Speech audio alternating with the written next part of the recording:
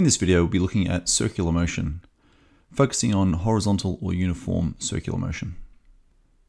We have an object here moving around in a circle. Let's consider the physics of this motion. As it moves around, you can see it travels a circumference of 2 pi r, as shown by our red line here, the distance traveled in one complete cycle. It takes a time of 1 period to complete that cycle. So the traditional speed equation is distance divided by time. So for one cycle, the distance is 2 pi r and the time is period. So we know the speed of this object as it travels in a circular path is 2 pi r over t. Now this diagram, I forgot to mention earlier, is looking from a bird's eye view. This is a horizontal, if you like, an object moving around a circular path on the ground. So here's our first equation. The speed is 2 pi r over t, where r is the radius and t is the period in seconds of one revolution or cycle. Let's consider now what happens if we were to subtract our vectors. So we've got 2 points here, position 1 and position 2. We start with initial velocity, which is a tangent to the path or perpendicular to the radius. And then at some time later, we've got the object again with the final velocity, which is a tangent to the path and again perpendicular to the radius. So let's consider what would happen if we were to subtract these two vectors. Now this is v and u. So the change in velocity is the final, take away the initial.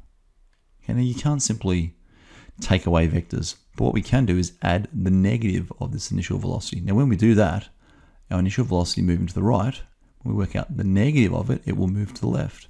So now to find the change in velocity, we take our initial velocity v, and we add to it the negative of the u. So here we have v plus the negative of the u, which is effectively v take u. And we add them together.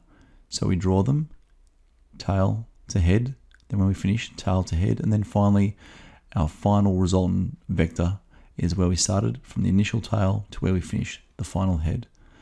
Now this is, if you like, an average from these two positions. So when we transfer this across to the average location, you can see the change in velocity is towards the center of the circular path. Now we've got a change in velocity in time. That effectively means this object is accelerating. Despite having a constant speed as it rotates around, an object undergoing circular, horizontal, uniform motion is accelerating towards the center. Now one equation that's new to us, a equals v squared on r. If we know the velocity and the radius, we can work out the acceleration. Its units are meters per second squared, as traditional acceleration would be. Let's see. Let's find another acceleration equation. This time, we can take this velocity of 2 pi r and substitute it in where we have our v for v squared. So if we sub that in, we now have a equals, in brackets, 2 pi r over t squared over r. We can expand that by squaring everything in the brackets. So the 2 squared becomes 4, the pi squared becomes pi squared, and the r squared becomes r squared over t squared, all divided by r. Now when we take the t squared, the denominator, down to the bottom of our overall fraction, we end up with a equals 4 pi squared r squared over t squared r. We've got two r terms here, so we can cancel out 1 squared against the r, and we have a new expression. The acceleration of a circular moving object is 4 pi squared r over t squared. Both equations are viable. This one is used when we have the velocity and the radius. The second one is used when we have the radius and the period. Let's now consider we can find another set of equations by considering Newton's second law. F equals ma. Now a is a vector, a is accelerating in towards the center, which means when we multiply it by the mass, the net force is also accelerating in towards the center. So an object that's moving with a constant speed as it rotates around in a circular path accelerates to the center and also has a net force towards the center. F equals ma. So if we multiply this particular equation up here by m, if we substitute in this a value, in replacement of a, we substitute in v squared on r, we have a new equation called the F net mv squared on r. This is also called centripetal force, mv squared on r. Alternatively, we could have substituted in this statement or equation for a, for the acceleration. And now we have yet another equation, F net equals 4 pi squared r over t squared. So here's a summary of all the equations that are available to an object that's moving in a horizontal circular motion. We've got its speed, its two equations for acceleration, and two equations to the net force. And of course, the net force and acceleration move in towards the center, and the speed of the object or the velocity is a tangent to the path or perpendicular to the radius. Let's look at some examples. Our first example, Kim has attached a ball of mass 0.2 of a kilogram to a piece of string of length 1.8 meters, effectively a radius of 1.8 meters, and is making it move in a horizontal circle on a frictionless surface. Kim gradually increases the speed v of the ball. There's v. The situation is shown from above in figure below. The string has a braking force of 4 newtons. It says calculate the greatest speed the ball can reach before the string breaks.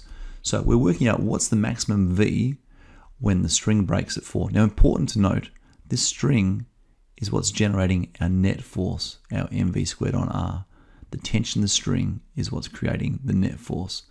It's frictionless, so there's no sideways friction on the ball. So let's have a look at solving this. We know the velocity, or actually we're trying to find the velocity. What's the maximum velocity? We know the mass is 0.2 of a kilogram. We know the radius is 1.8 meters. And we know the net force when the string breaks will be 4 newtons. That's the maximum force the string can exert on the system before it breaks. The net force for circular motion, or centripetal force, is mv squared on r. So 4 is the maximum force that's being exerted by the tension. This is the net force. It's the sum of other forces. In this case, it's only the tension that's generating this net force towards the center, so 4 newtons. The mass is 0.2.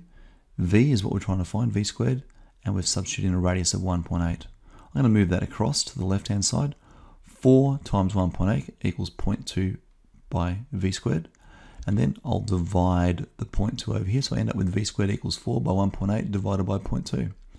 Take the square root of all that, and we find the velocity of this object at a force of 4 newtons when it breaks will be 6 meters per second. That is the maximum speed or velocity this particular ball can travel at.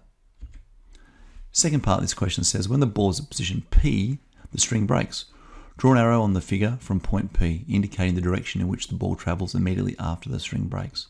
Well, just quickly, that's the radius, and we know the velocity is always perpendicular, and it's moving around and anti-clockwise, so it would move straight down as seen in this diagram. Example 2.